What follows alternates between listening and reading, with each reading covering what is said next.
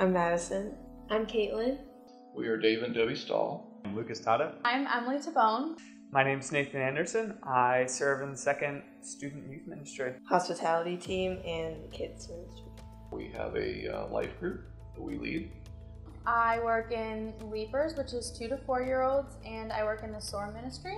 I serve in the Embers ministry for youth.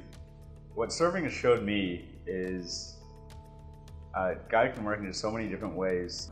It's definitely helped me with patience, working with little kids. These little kids can start to learn how great God is at such a young age. Is really, really, really amazing. The people that are seeking God are finding truth, and I have a little bit of ability to speak to that truth.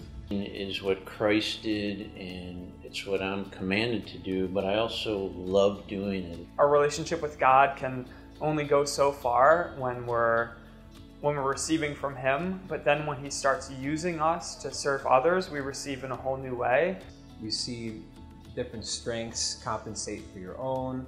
You get to see this understanding that God has this big picture all together, and He's got the right people for the right times. Like in kids ministry, that would be doing things in a fun way that maybe wouldn't work for adults. We should show them the love that Jesus showed us.